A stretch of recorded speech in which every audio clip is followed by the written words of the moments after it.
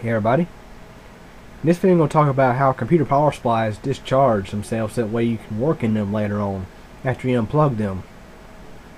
Anytime you look at a power supply, when you look at the label, you will typically see something like this. It'll say, "Caution, do not remove this cover." It'll tell you something like there's high voltage inside the power supply. This little advisory there.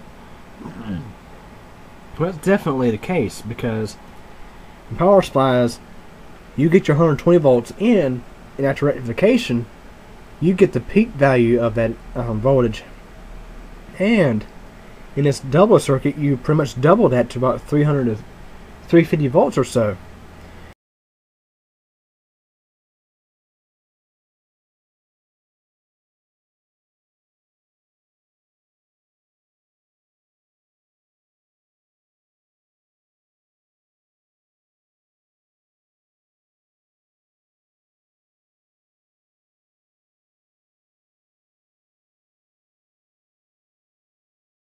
So we're talking about extremely high voltage there, lethal voltage.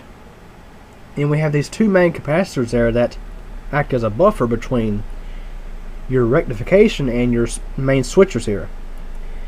Now, when you unplug a computer power supply, it's best to wait at least a few hours, if not up to probably a day, before you work inside one. And that's to give the power supply time to discharge.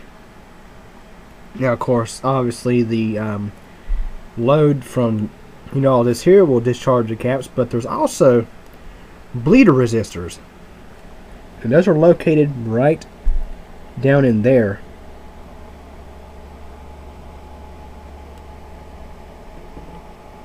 You can see one there to the crack, and there's another one that's facing about 90 degrees the other direction. These are placed right near where your resistors go. Seeing this is a cheaper end power supply, it doesn't have those resistors in there, so you see where VZ2 is at, I believe. Yep, VZ2.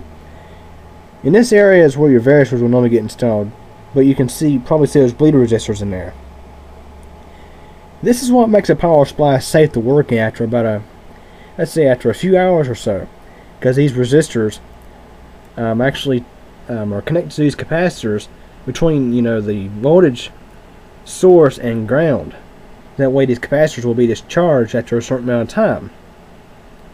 So if you was ever wondering what made your computer's power supply safe to ever work in after being unplugged, that's actually how it works.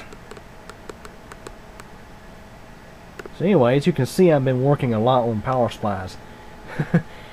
There's stuff everywhere. But anyways, any questions or comments, feel free to ask, and thanks for watching.